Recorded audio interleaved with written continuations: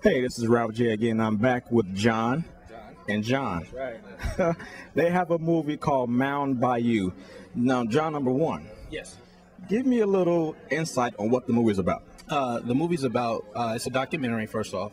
It's about the first African American town governed by African Americans, and the town was formed by slaves. So it's a bit of a historical, content.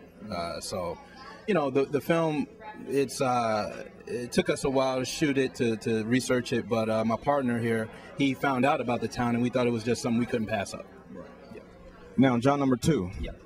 Now, me not knowing about film, how long does it take to shoot, go into production, cast, the whole 9 yards of the film? Well, since it's a documentary, first you have to do research. So it took us about 3 to 6 months to do the research on the town of Mount Bayou. Then after that, it's about getting funding for it. So it's coming up with the business proposals to get it done.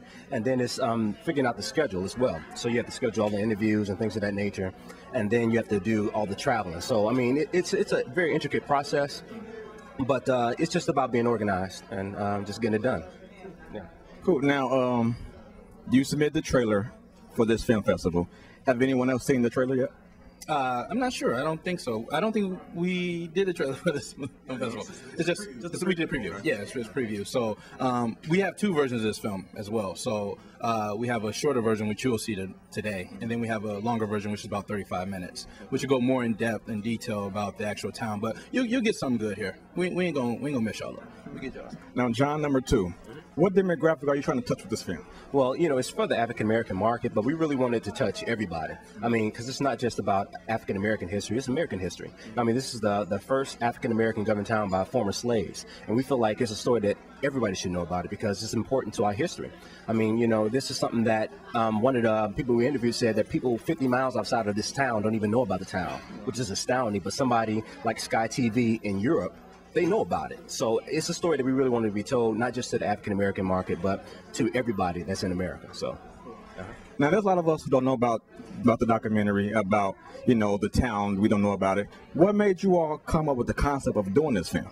Well, my partner, like I said, he has family in Mississippi. Mm-hmm. So he had saw some pamphlet information in a hotel. You go to hotels and you see all this stuff around you. And he saw the town of Mound Bayou. So he actually went there, I believe. He went there and kind of said, wow, I've never heard of it. And he's a history buff. So he talked to me about it, and we decided to go forward on doing it. So it was just one of those things where, right place, right time. And that's how it happened. Cool. Well, this is Ralph J, and we're on the red carpet with John and their film, Mound Bayou. I'm looking forward to see it. Oh, JR2 Films. You heard it here. We're on the red carpet. See you later. All right.